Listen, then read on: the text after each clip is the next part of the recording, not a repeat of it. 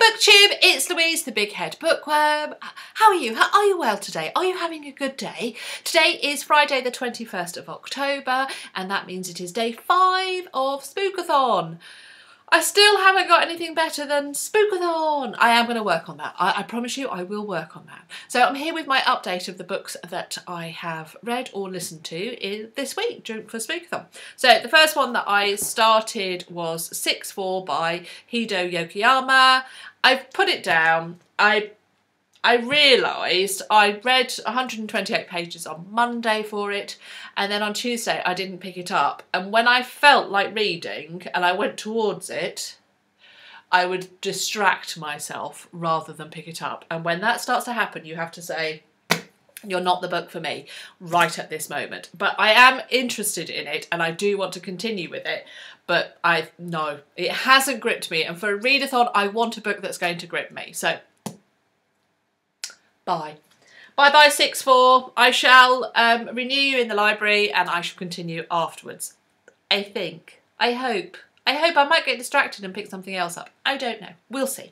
I have, however, finished my Robert Harris Conclave, which is a thriller about the choosing of a new pope. Now that doesn't sound very exciting, but it was so gripping. It was 8 hours and 20 minutes long and I loved it. I really liked the narrator. That makes such a difference.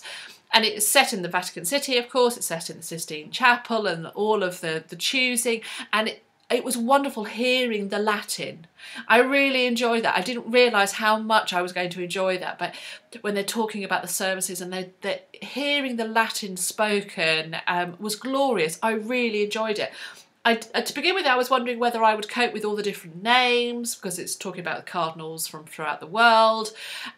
Would I really understand who everybody is? Completely. I picked it up so quickly. That was absolutely brilliant.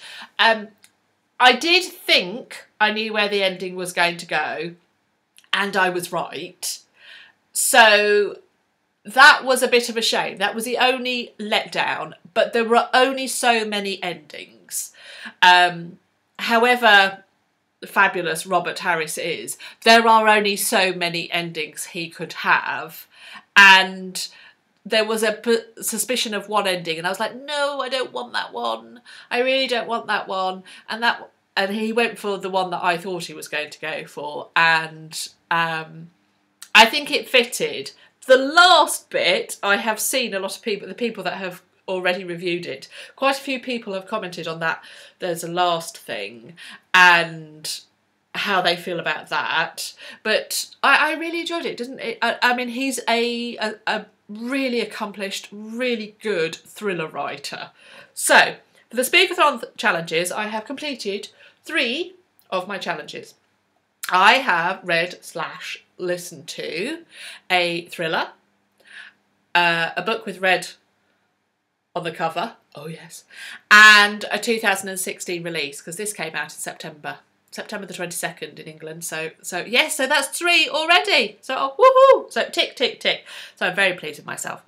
The next book I have picked up is The Witch's Daughter by Paula Braxton, and I am this far. So I am about a third the way through, 174 pages. It's quite handy. I can play the book. It's quite slow. No, it's not slow. You're not slow. Let me take that back. You're not slow. It's one-paced. There's lots going on. It's about well, this will give you an idea. My name is Elizabeth Ann Hawksmith and my age is 384 years. If you will listen, I will tell you a tale of witches. So you think, wow, gosh. And I read the dedication and she talks about how the book has taken a long time to come out and all these people that have helped her and everything. And I think you can feel effort. You know, sometimes a book feels is just as though it was created. It emerges on the page in front of you, and it's perfect in its way, and you think, oh, it's just marvellous. But this, I can actually sense the effort of the author. Maybe that's just my interpretation of it, but that's very much how I'm feeling about it. It is fine. Would I have continued reading it if I hadn't been reading it in the readathon? Probably not. I probably would have given up and gone, it's too much effort to read. After all the effort you've done to write it, I'm finding it too much effort because it is so one-paced.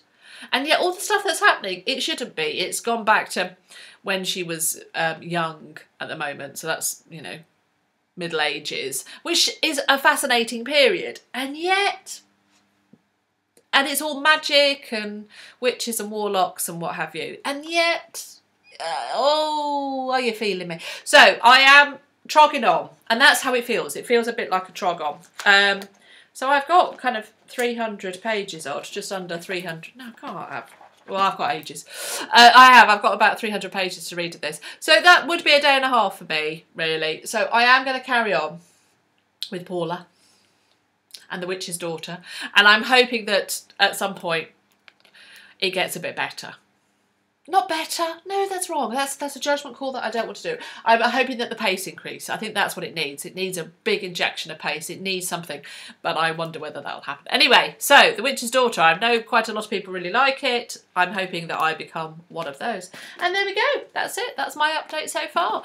Nothing very exciting. Life is happening this week, as life is wont, so it's busy, busy, busy. I'm really enjoying watching everybody's videos and seeing the comments, and I haven't been able to join in any of the sprints on Twitter because of the time, what time the sprints are.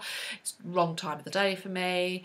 But I've been really enjoying watching Bookerly's daily updates and Books and Lala's updates, and Paige's page. I haven't watched any of hers yet, but I've just been really enjoying seeing what books people are reading and that kind of stuff. So that's been really cool. So yes, I hope you've been enjoying it too, and I hope you're having a very spooky time. All right then, BookTube, it's been lovely. Let's do this again. Bye bye.